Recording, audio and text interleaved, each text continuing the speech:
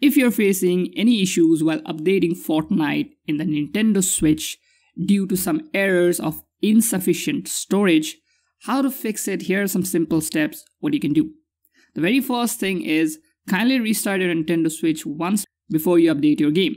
That is very much important. And try once. If it does not help, move to the step number 2. The step number 2 is you have to enter a manual DNS server.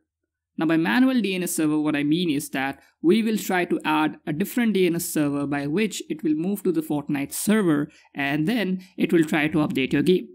How to manually update your DNS server? It's very simple and easy.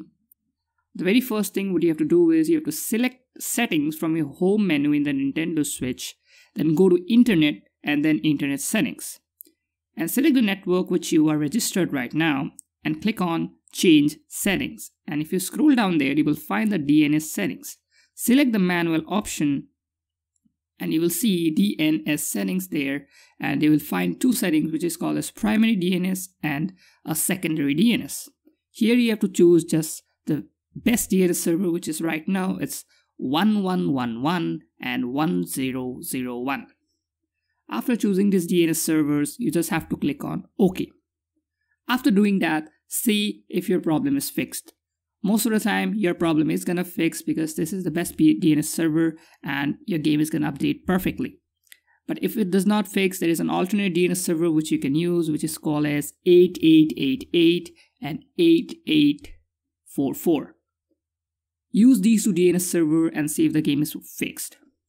If this also does not help, Fortnite have just recently tweeted this, as you can see in the screen, and they have mentioned if you are having this issue, they've mentioned you to just reinstall Fortnite once again and see if this problem is fixed. So if you don't have a very good internet service and your internet is very slow, then I would suggest you to use the DNS server fix, and if your internet is good, you can simply reinstall your Fortnite and then see if the problem is fixed. So these are some simple steps in order to fix your game. If this helped you, please don't forget to hit the like button. Consider subscribing if you're new here. I will see you in the next video. Thank you for watching. Bye-bye.